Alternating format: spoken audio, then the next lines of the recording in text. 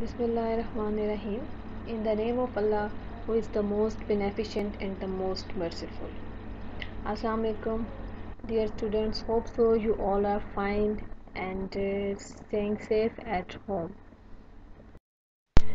The topic that we are going to discuss today is about post-colonial analysis of the Famished wrote by Ben Ockley. So before going towards the topic, it's very important to know about the term what is post-colonial literature. This term arises since 1980s, and numerous novelists, dramatists, and poets have been marked as post-colonial writers. But what actually post-colonial literature is, and this category includes works that have a relationship to subjugating forces of imperialism and colonial expansion.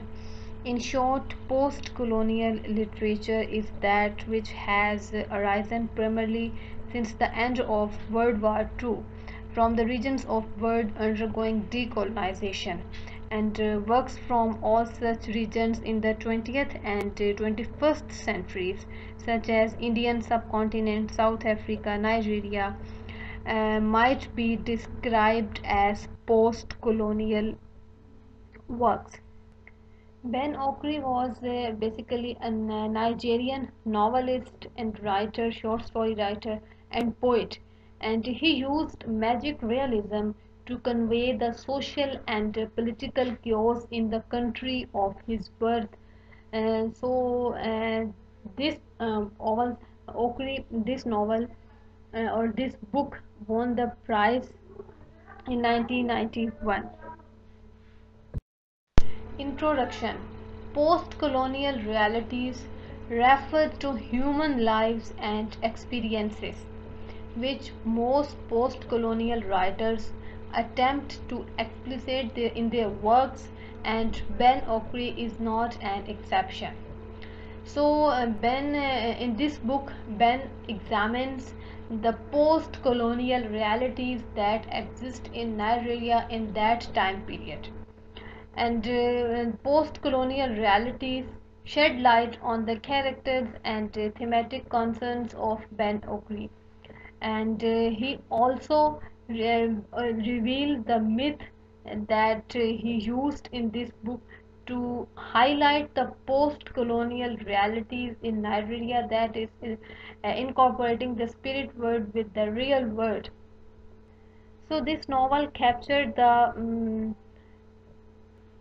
evils or the magnitude of corruption and other social evils were very high in Nigeria. So this novel captures all that corruption and the ratio of social evils. And the novel also show one group trying to impose its beliefs on the other, while the oppressed seems to counter the belief system of the dominated class. Okri uses this novel to reveal the mood of disillusionment, which is a seemingly permanent feature of the post-colonial African experience. So, literature pictures life in a way to bring out the expected values and realities in men and the society, and it captures the complex forms of engagement between the different components of a society and its people. And we can say that literature is not only an imitation of life, but it's also a concept which derives from certain sustainable principles.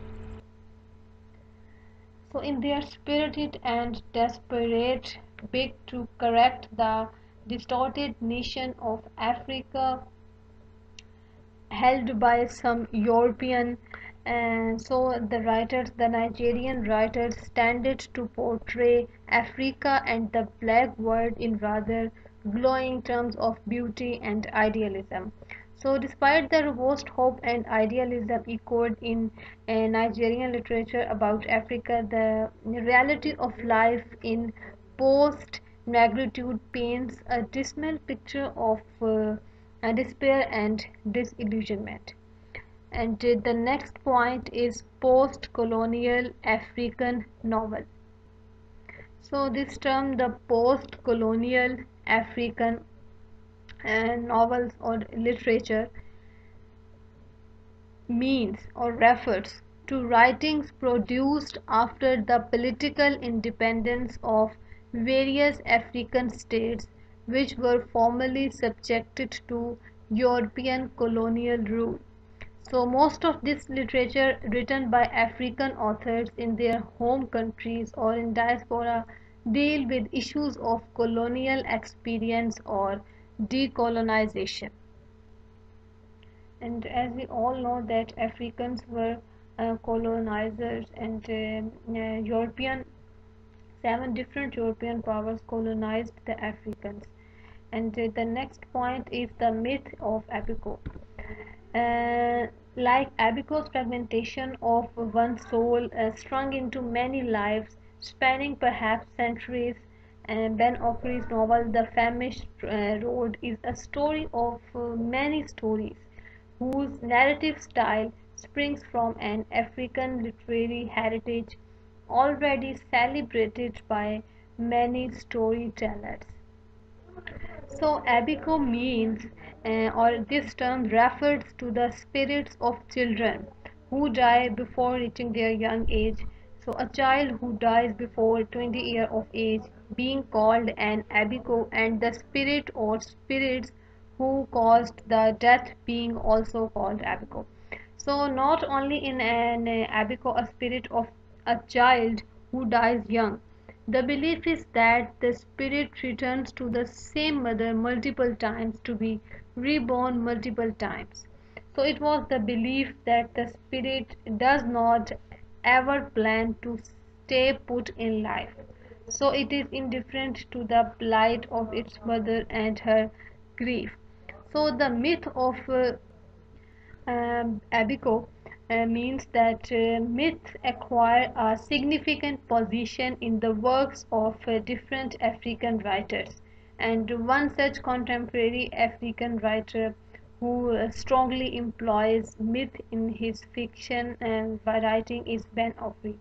And this book is based on the foundation of the Abico myth, which is a Yoruba belief in the existence of a spirit child who has connections with the spirit world, and that child is gifted with some special kind of supernatural powers.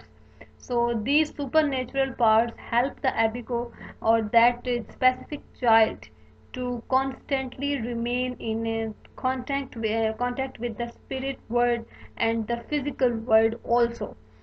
So the African belief that all the living creatures, for example animals, insects, birds or trees or nature, and also human beings, share a very common spirit, and that they continuously communicate through a secret language.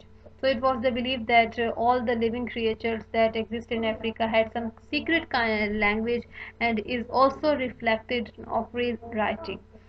So here, this term, the myth of Abico, or this point presents the social, political, or economic condition of post-colonial and also present independent Africa, ruled by corrupt Africa leaders belonging to the elite class.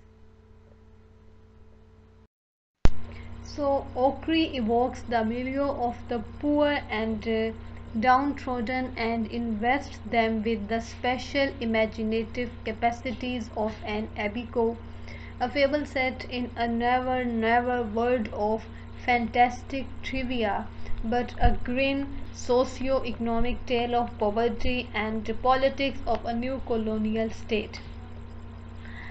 So the famished road, as it was narrated by Azro's a spirit child or Abico, who is compelled to move between the human and the spirit realms, acting as a witness to his family's chaotic history. So it is a story rich in fantastical and metaphorical elements, while also chatting Nigeria's economic and political corruption and also human effects of war. So, in the Famished Road, Okri evokes the milieu of the poor and downtrodden and invests them with some special imaginative capacities of an abico. So, the milieu of the poor is expanded, and thus the post-colonial African writers portray the ordeals of the ordinary citizens of their societies, who wallow in abject poverty and tattered penury, and they depict their continent as a society characterized by misery and oppression, diseases, and overcrowding. These political and economic instabilities can be likened to the spirit, child, or abico and its incessant coming and going. The scenic presentation of Nigeria household by the narrator equally portrays the level of poverty in the country. So, the portrayal of cultural and socio-political realities in the Famished Road captures some critics' viewpoints that see the novel as a post-colonial work, and which is not different from the preoccupation of this book. According to Harry Garba, he says that despite the background of myth and magic, the famous road is not a fable set in a never world of fantastic trivia, but a grim socio-economic tale of poverty, as we discussed this slide in the this line in the previous slide also. So the much agitation for independence would not be achieved, as it would not translate into total freedom. So the rich would recolonize the poor, and there will be changes scopes, soldiers everywhere, ugliness, blindness, and then when the people expect it a great transformation.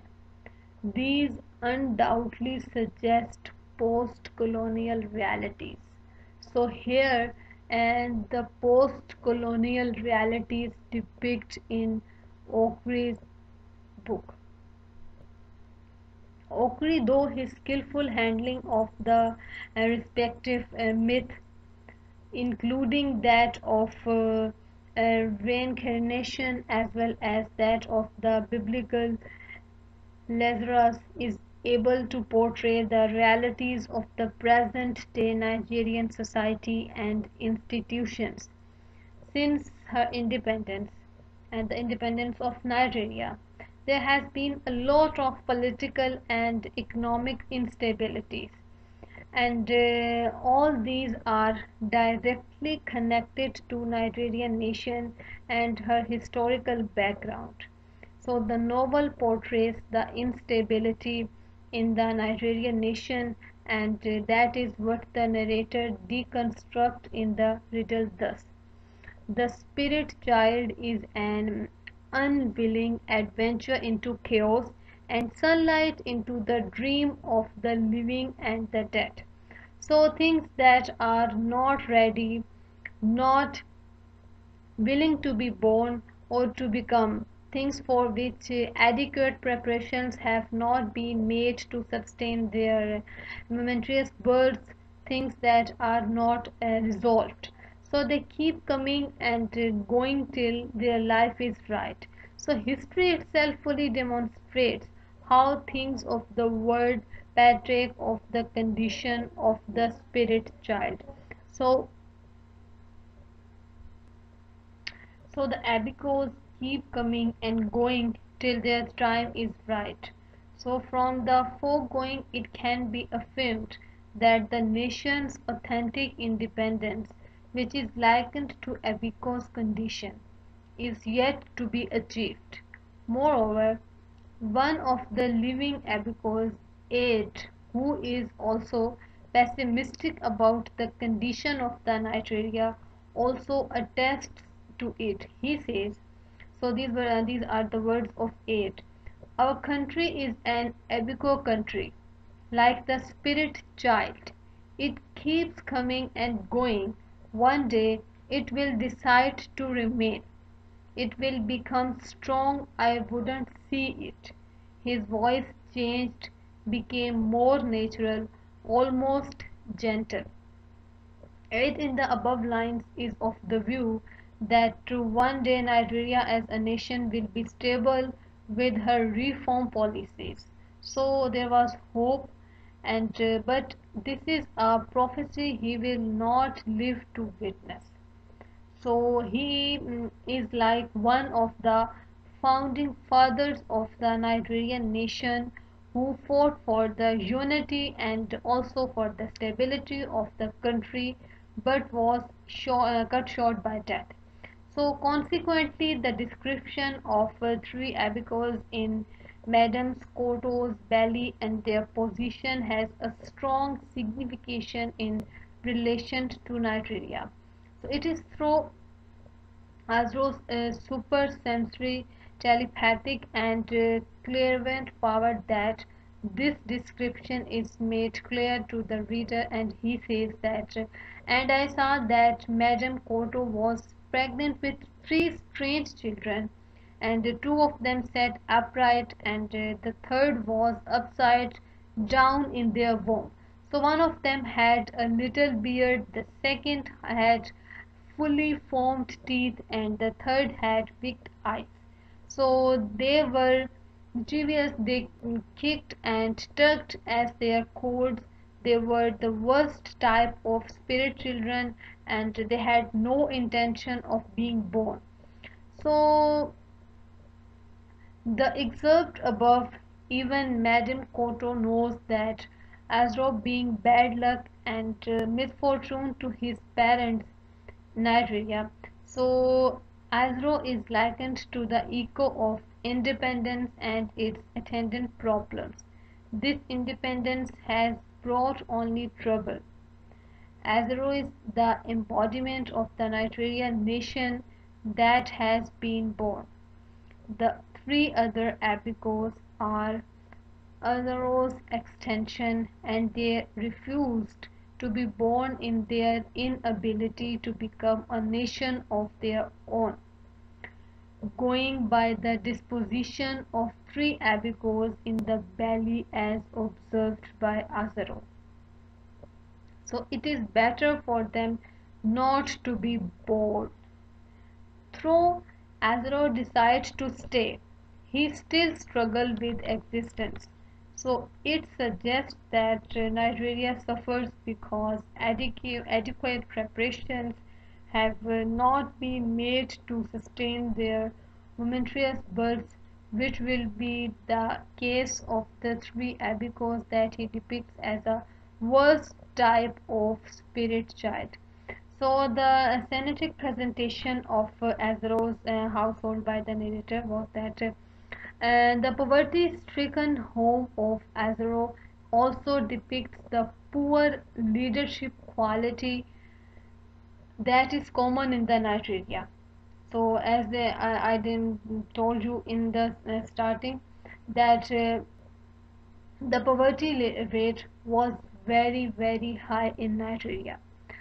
So the leadership inaptitude erodes all efforts made to cut off the relationship between Nigeria and the Abico world and the instability in the country. Though the problems in the country are not caused by us, they are handiwork of Nigeria colonizer which created the Nigerian nation. So these problems are foreseen by the herbalist, which the prophecies that Azro, and that is a child who didn't want to be born, but also who will fight with that.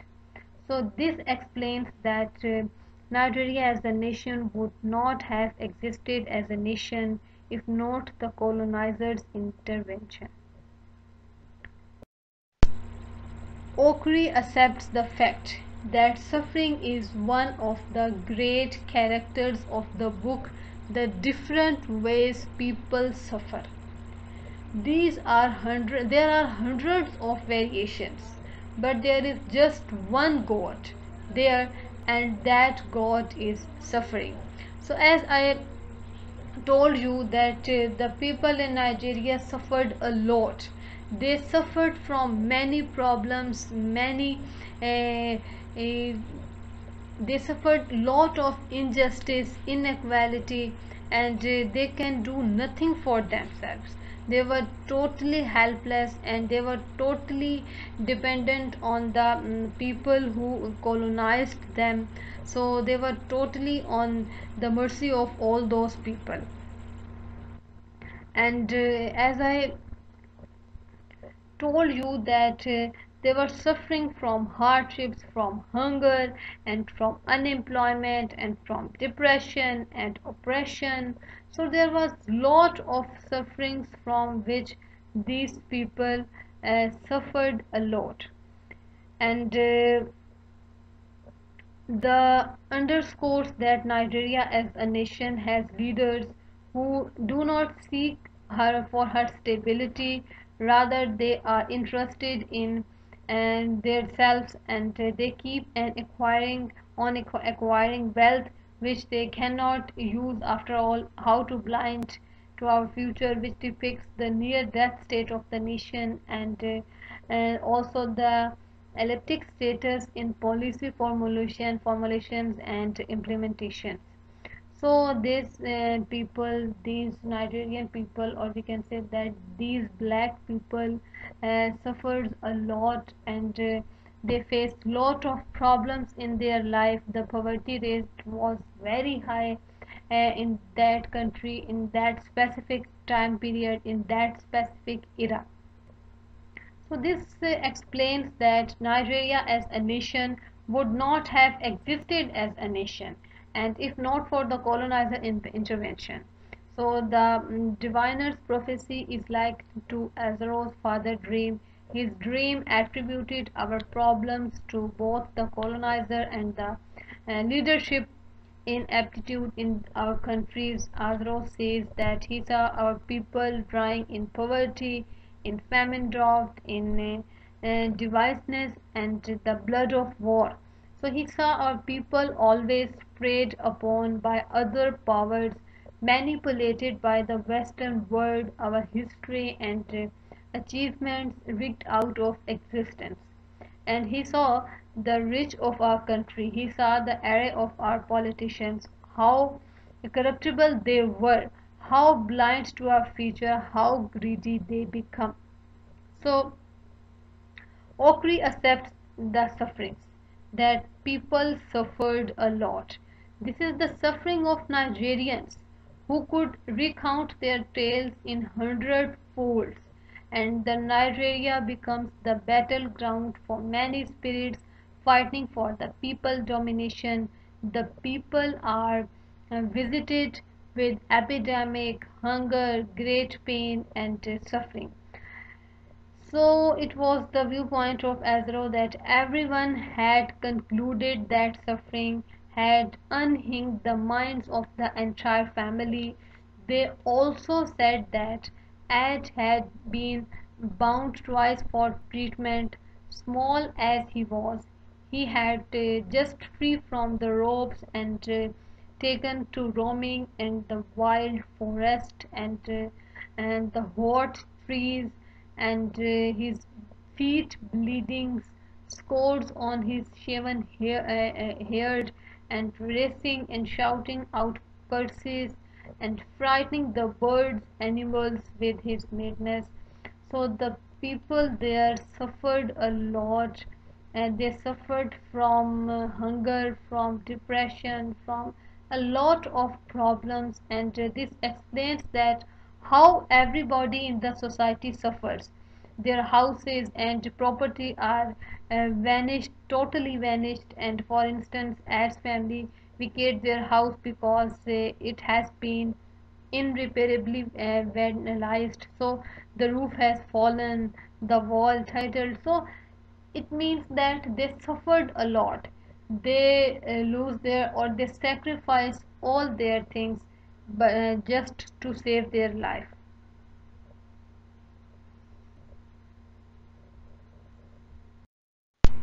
Its family. So, Air's family vacate their house because it has been irreparably vandalized, and the roof has fallen, and while the whole house is filled with water and reptiles. This is why its mother has to suffer a mental breakdown, and his father runs into the bush and comes out later on to protest against the injustice, but is killed in a most dreadful way. This is one of the features of post colonial Nigerian society, where there is a high level of poverty, very high level of poverty. People suffered a lot of poverty, people were very poor, and unwanted killing among the populace. Even Azro's father has to condescend to carry loads in order to feed his family. So it was very difficult for the head of the family to feed his family, because as I am again and again focusing on the point that poverty rate was very very high.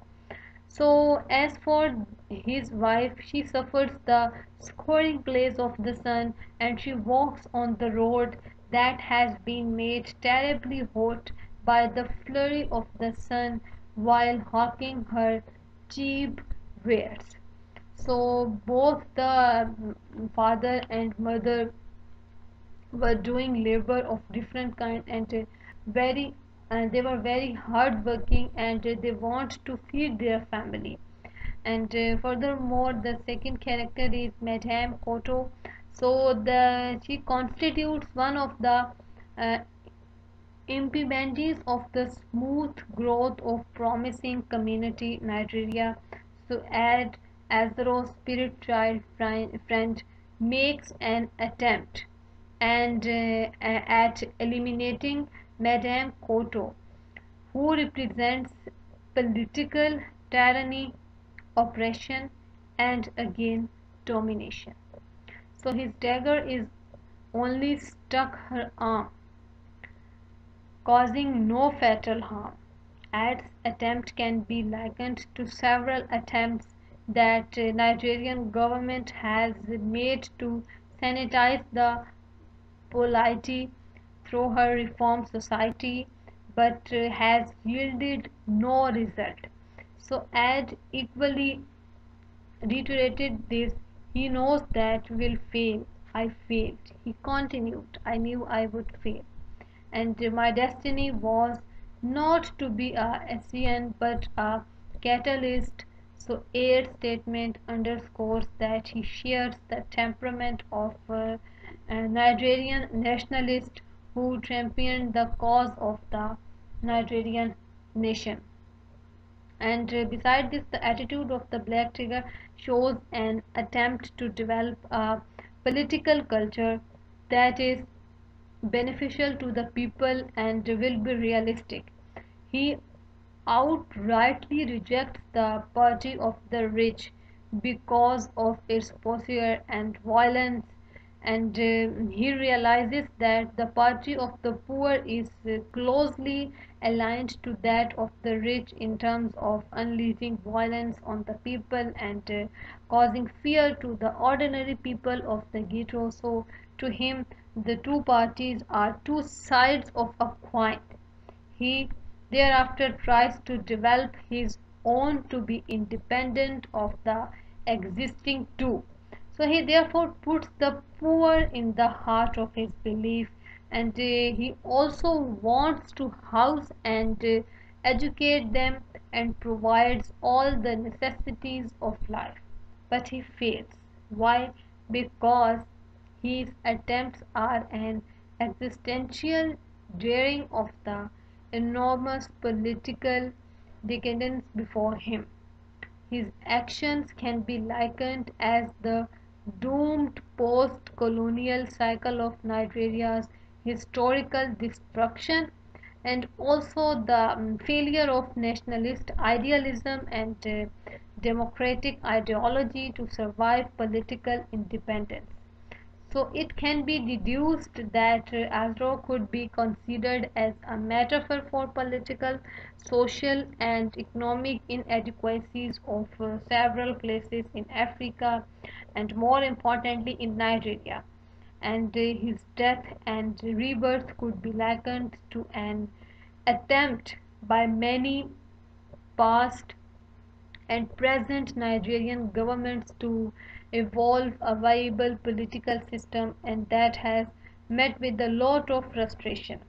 The horrible situation remains the same, and while people continue to nurse their sorrow and abject poverty in the Nigerian society, that's why Azaro reflects in his excerpt, the ocean becomes calm. I saw the baby growing, and it saw me and stared at me, and I was knocked about in the old man dreams of a dying country that had been yet been born, a nation born, and dying from a lack of vision, too much greed and corruption, and enough love, too many divisions. So, people in Africa suffered a lot. They faced a lot of problems and different kinds of problems from which they suffered a lot. Their families suffered and they worked very hard for their survival because at that time period survival was very difficult for the people, for the families. So if families or people want to survive, they do lot of hard work, and after doing lots of hard work, both the mother and father works to feed their children. So it was very difficult time period for the Nigerian people. So this book has considered and analyzed the post-colonial realities, and these post-colonial realities were considered or analyzed by Ben Okri's The Famished Road, and the human conditions are painstaking, and this is the situation that engendered Okri to use the myth of spirit child to explicate the post-colonial realities in Nigeria. The novel employs a unique narrative style and incorporating the spirit world with the real world. Thus, Azaro's power to oscillate the two worlds captured the Nigerian society, and both texts captured the Nigerian society where the magnitude of corruption and other social vices are very high. And for instance, the oppression and suppression of the poor by the rich in the two texts is a clear signification of the Nigeria situation. Azaro and his friend Aid represent the poor, while Madame Koto is an example of the rich, that oppresses the poor.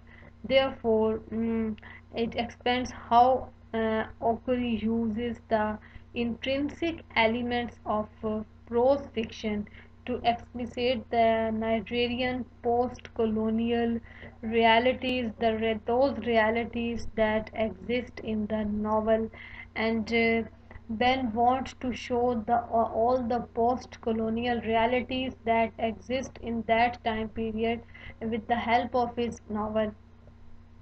The political inaptitude has become an untold story, and it seems to have become an order of the day within the polity.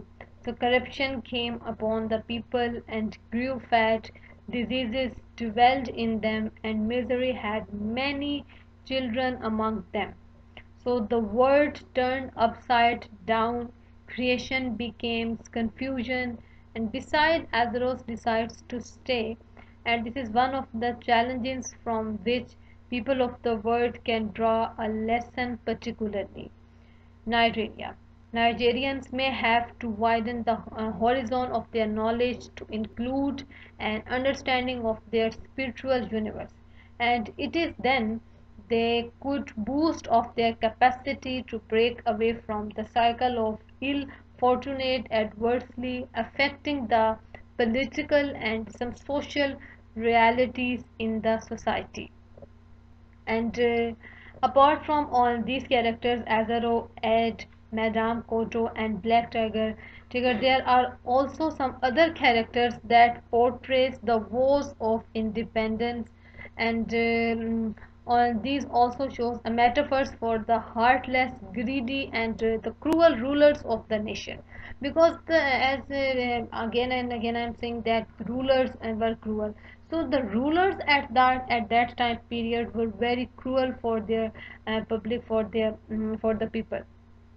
So it can also be reiterated that black tiger is a combination of beast like essence and that and the uncontrollable raw energy of organ. So it was all about this lecture. Here are the references from where the data was taken. Thank you so much. Hope so you all understand this lecture. Stay blessed.